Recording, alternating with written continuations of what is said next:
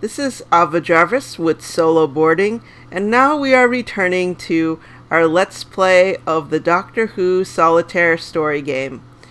We are facing a mercenary leader and 3 of his men. But let's cover what has happened before. We woke up in the TARDIS after regenerating. We are the 9th Doctor. We found our sonic screwdriver, though not our psychic paper. We landed our TARDIS in 1930s Earth in New York. We met Tallulah after a bout of relaxing that didn't go well. We ran into a businessman, and then we ran into mercenaries in 1930s New York. We have no idea why they're there, but let's go ahead and try to talk to them anyways. So, as you see here, we have several options here. We can talk to them, we can run away, evade, we can fight them, we can surrender, or we can hide. So, I'm going to, because we have 2 charisma here, if we look at the character sheet, we have a charisma from the Doctor, and we have a charisma from Tallulah.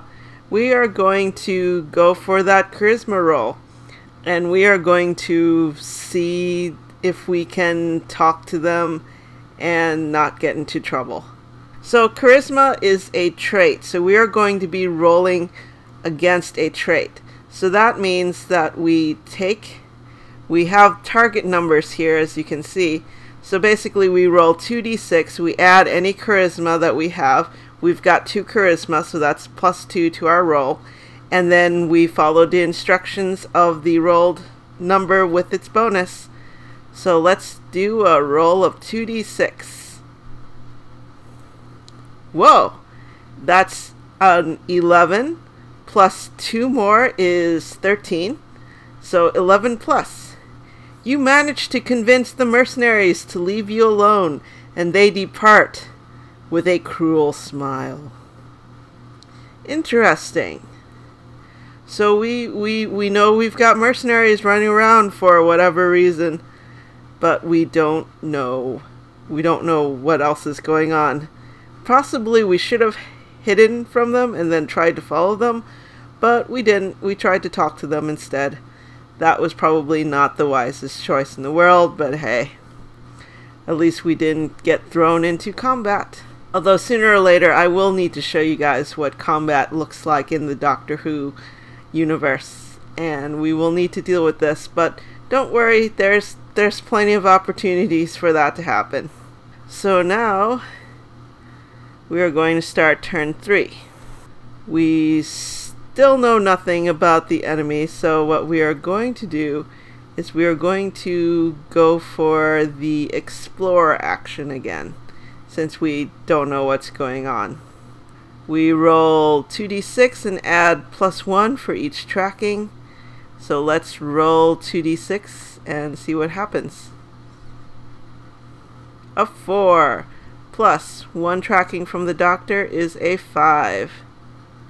Companion in trouble! Of course. So let's go to E002, the companion in trouble paragraph. Tallulah has wandered off and found trouble. We don't have companions, we have an ally, and so we're going to get separated from our ally. We roll 1d6 for the selected companion ally, which is Tallulah, and we get a 1. The enemy is not revealed yet. We don't know what's going on, so there's no enemy revealed. So we go to E002A. Separated. You have become separated from your companion or ally if they are already separated. So in this case, all that's happened is that we now have 2 groups.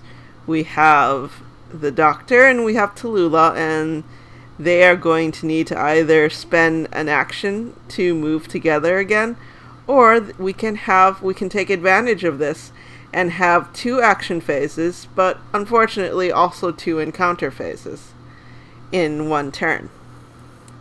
So our explore action has resulted in separation. And that was the action for the turn, and now we have 2 encounters that are going to happen. So Tallulah's encounter is going to be here, 2d6. We're on turn 3, so 7 plus is an encounter. And she gets an encounter, which is a character encounter. Alright. Not too bad. So let's go back to A443 and roll on the character line. 6. Who does Tallulah meet? Tallulah meets a reporter. A nosy reporter. Roll 1d6. We have a... Ooh, we've got an interesting one. We've got Kathika, CE087. Alright, so Tallulah has met Kathika. A tough but inquisitive young black journalist working on a satellite channel. I don't think that exists in 1930s New York, but let's roll with it. Let's assume there's some sort of time distortion going on or something. This is, after all, Doctor Who. Kathika has brains 4, brawn 4, bravery 5, aware, bureaucrat, computers, thief. She joins as an ally, but let's see here. I can try to make her a companion, but I'm not there, so that will have to come later. So Tallulah encounters Kathika, and so Kathika is now an ally. Brains roll for Kathika with a +1 bonus. So we're rolling against the quality brains, so with a +1 we're trying to roll under or equal to 5 on 2d6. She doesn't know anything, so we do not roll for a plot event. The Doctor encounter now. So let's roll. The Doctor does not have an encounter. The Doctor is just wandering around. So now we've got 2 parties. We've got Tallulah and Kathika and the Doctor. So let's take advantage of that and for a while have 2 actions, since there are 2 groups, and 2 encounters. This will presumably get us to somewhere faster, or, you know, just result in a lot of chaos. But hey, this is what Doctor Who is all about. So, the Doctor action. The Doctor chooses to explore. We go back to exploring. We have 1 tracking because there's only the Doctor. So we roll 2d6. So 9 plus 1 is 10. You either discover clues that need investigating, see R306D next turn if you wish, or you can make, if you can make a successful move action next turn, then roll for a location event. So this is very promising. This means that we can investigate or we move to an actual location, instead of wandering around in generic 1930s Depression-era New York. Tallulah and Kathika will also explore. They don't have tracking, so this will just be a plain 2d6 roll. A 6. Nothing unusual. Things are about to probably get pretty exciting though, because we are going to have our encounters now. Doctor encounter. Rolling 2d6. The Doctor does have an encounter, and it is another character. So let's go back to Earth and roll on the character line. 4. Local police. You encounter local law enforcement officers. Roll 1d3 plus 1 to see how many you encounter.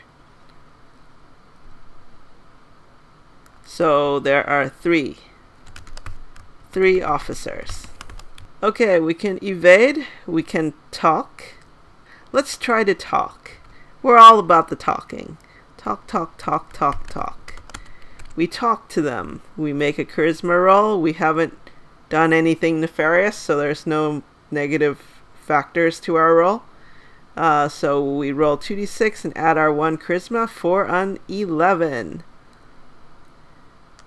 11 plus. The constables declare that you have a common cause and join you as allies.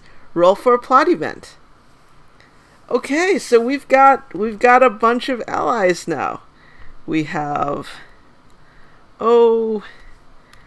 there are 3 of them. So we are gathering a lot of allies. This is what I like about talking to people. They can like join you and help you fight off Daleks, and I'm not saying they're like meat shields exactly, but yeah, sometimes that's what they end up being, just to be, you know, frank about it. Alright, we are gathering allies left and right. So, and we roll for a plot event. That means we roll on the plot line down here. So we roll 1d6. We get a 3. Strangers. Plot. You discover there have been mysterious strangers seen in the area.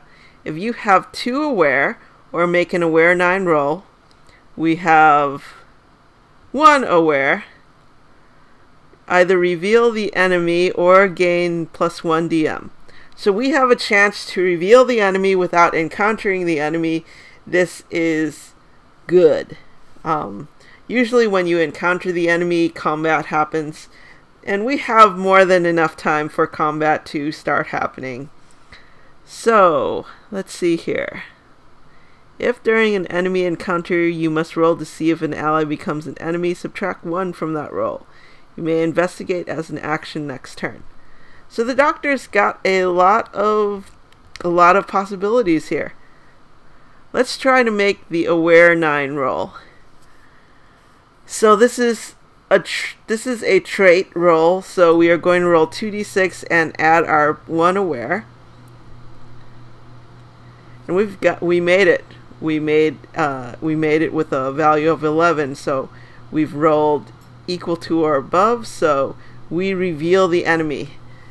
Getting +1 DM. The DM is defeat modifier, and you can't really gain those before you know the enemy. So now we have no choice but to reveal the enemy. And in order to reveal the enemy, you roll on the enemy line. So this is good. We are revealing the enemy without engaging in combat just yet. So they don't know that we're here, but we know who they are. And the enemy here's the enemy line. And we are going to roll 1d6. We get a 1. Interesting. So who is our villain? Our villain is the Cult of Scarrow, which means Daleks. Yup. Predictable. Although this is much better than when I've encountered the beast. You do not want to encounter the beast. This is much better. Anyways, the Cult of Scarrow. You have encountered the mythical Cult of Scarrow. Ooh, DM -2. That means that there's a -2 modifier to the defeat modifier. So it means that it's harder to defeat them. So we'll come to what defeat modifiers mean when we talk more about goals. So they've got some goals. We don't know the goals yet. We will have to have further plot events to reveal those. Let's see here. We've not encountered them. We just know that it's the Cult of Scarrow. Established by the Dalek Emperor as a secret order, These 4 Daleks were given orders to get inside enemy minds and predict their opposing strategies. These Daleks have even been given names. They, Just, Khan, and their leader, Black Dalek Sek. Each member of the cult is armed as usual with a deadly laser. So if we do meet them, we've got some options, but let's not worry about that now. We now know that it is the Cult of Scarrow. So that was exciting and highly useful. We've got 5 allies. We are split up into 2 groups running around. The next turn we'll want to explore those clues, I think, with the police officers, and remain split up from Tallulah and Kathika. But let's see how Tallulah and Kathika are getting along. Who do they encounter? So the mercenaries are possibly working for the Daleks? That sounds bad. But let's roll for Tallulah and Kathika's encounter. They do not have an encounter. Excellent. So it's turn 4, and we now know who the enemy is. Now the thing about knowing who the enemy is that you now need to discover their goal. Now, after you've just revealed an enemy, or you've encountered the enemy, and now either way you now know who they are, but you don't know what they're doing, your next plot event will actually be a goal event, i.e. revealing the goal of the enemy. So what we want to do is to do everything in our power to provoke plot events to happen, so that we can figure out what the goal of these Daleks are. We have 2 choices. We can go here, or we can roll for a location event. Location events are not exactly rare, but they have to happen as a result of another action or encounter or whatever. They're hard to get to, just like anything specific is in this game. So I think we will take it up on that move action. So turn 5, Doctor action, move. So we roll for a location. So we come back here, and there's a location lying down here, and we do a roll, and we get a 1.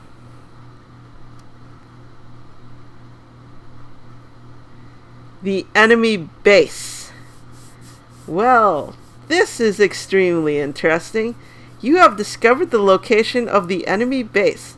If the enemy are Daleks, see E146 instead. So let's go to E146. This event is only possible if there is no enemy yet, or if the current enemy has been identified as the Daleks. We have identified them as Daleks. If you can make an aware 7 roll, you recognize it as a Dalek city, gain +1 DM. We're going to roll 2d6 +1 for our aware, and we do not recognize it as a Dalek city. We do not gain +1 DM. Basically, we don't recognize it as a Dalek city, and we just basically walk happily on by. We don't get to roll any of this interesting stuff, and that's a little sad. Do we want to use a luck point to make it? We're probably going to need our luck points for more important things later on, like I don't know, surviving. What do Tallulah and Kathika do? This is interesting because they're separated from the Doctor. We are going to have them move to rejoin the Doctor. Let's go back to our available actions and look into detail at the move action. A move action can be used for several purposes. Okay, we want to join them back together. And wow, there's a lot of tracking in the Doctor's group. Even if the So we're going to roll 2d6, and if the result is 8+, the groups have joined together. Each successive move action has a +1 bonus. If both groups decide they wish to attempt to regroup, either group making a successful roll joins the groups together. So they're going to try to move. They're going to roll 2d6, no tracking. Ooh, if they had tracking, they would have made it. Now it's time for encounters. The Doctor encounter. And we are at turn 5, so things are becoming more dangerous. So we've got an event. And it is on the event 1 line. Things are starting to get exciting.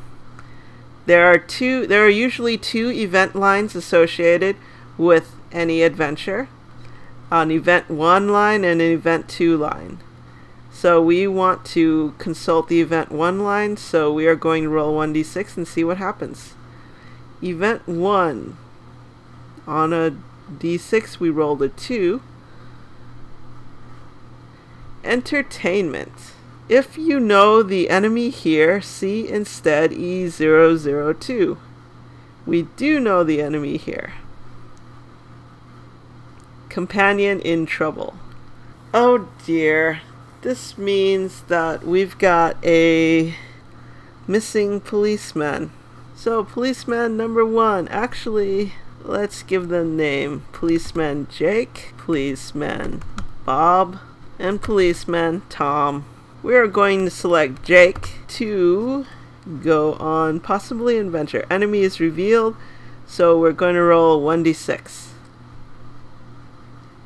Companion trapped. Your companion or ally has become trapped by falling boulders, a locked door, or down a pit, and needs to be freed. You need a total brawn of 15 to free the trapped character, who may also add their brawn or make a brawn roll by at least 3. Each attempt counts as an action. The character does not roll for an encounter while it's trapped. So even though they're separated, they're not really separated from us. Jake selected. Trapped. What is our brawn? The Doctor is 6, so that's 24 brawn. Freed by 24 brawn.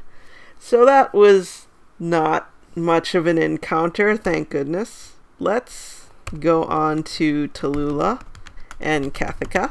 Encounter. Do they have an encounter? Why, yes they do. They have an encounter. Oh, this is not good. They are encountering the enemy.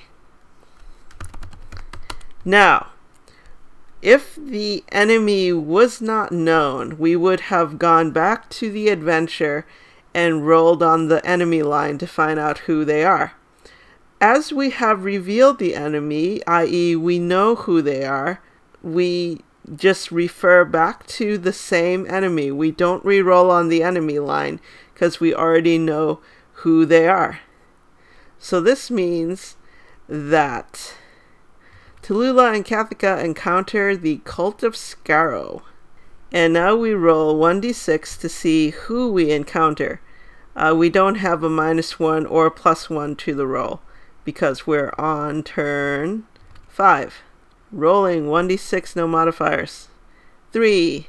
We encounter Daleks, Jast, and Thay. If you encounter Daleks, roll 1d6 to see if they have anything with them. A 1. Nothing with them.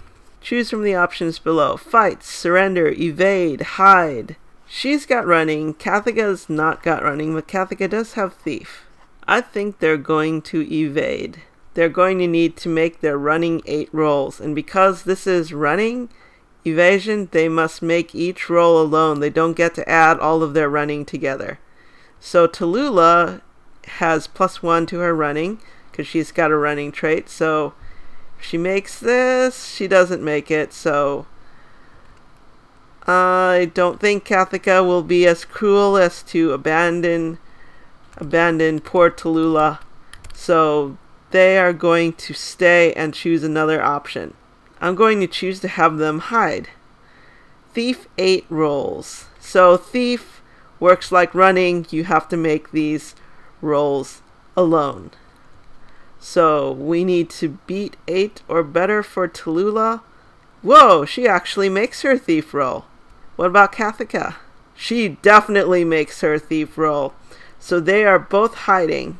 And there is nothing else associated with the hiding, except that just means that Jast and Thay just merrily roll on by, or whatever Daleks do, and nothing bad happens to Tallulah and Kathika, except that it's probably a good idea to get everybody back together, because we've got a really super duper group here. We've got all these allies, and it's gonna be awesome and great, and we've met Daleks, and this is turning out to be quite fun. I feel that we've covered enough material for part 2 of this playthrough. I don't want to tire people out, so I'm just going to leave us wanting more. We are on turn 6. That's the halfway point in our adventure, and we've got 6 turns left. Well, 7 turns actually, since we're only just beginning our 6 turns. Our 6th turn, we need to figure out what the enemy is doing, and we need to stop them. And they are the cult of Scaros, so this will be interesting. It's going to be harder to stop them than to stop other races from taking over the world, or whatever their goal is. They could just be here to exterminate things, we don't know yet. This is Ava Jarvis with Solo Boarding signing off. I hope you join us for the next part of our little playthrough, and thank you for watching.